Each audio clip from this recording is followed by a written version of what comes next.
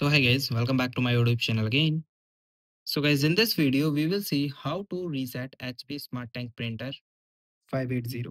So guys, for reset, first of all, you power off your printer. Okay, so wait when it is completely powered off. After complete power off until the light is completely turned off. Then guys, first you press the resume button and the black and white printing button continuously. Okay, so just press, and now guys, you press the power button. Just wait for a few seconds, and then it goes to the solid light and your printer is doing something. And now you leave the button when you see the Wi-Fi option and Wi-Fi symbol show in your screen.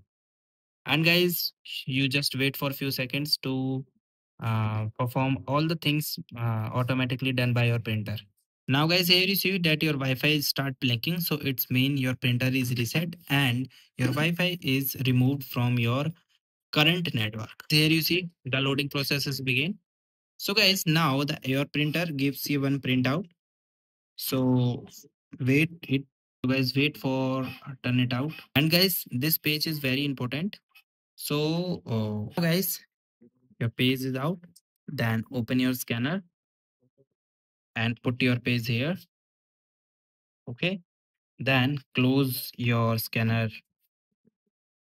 And guys, here you see the option. So just press it.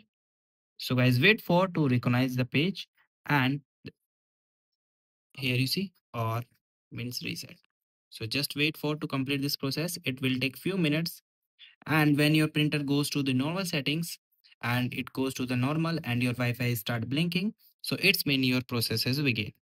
So guys, this is the way that you can completely reset your new HP printer 580. Okay. So guys, thank you and have a nice day, and subscribe our YouTube channel for the further informations. I hope this video is very helpful for you.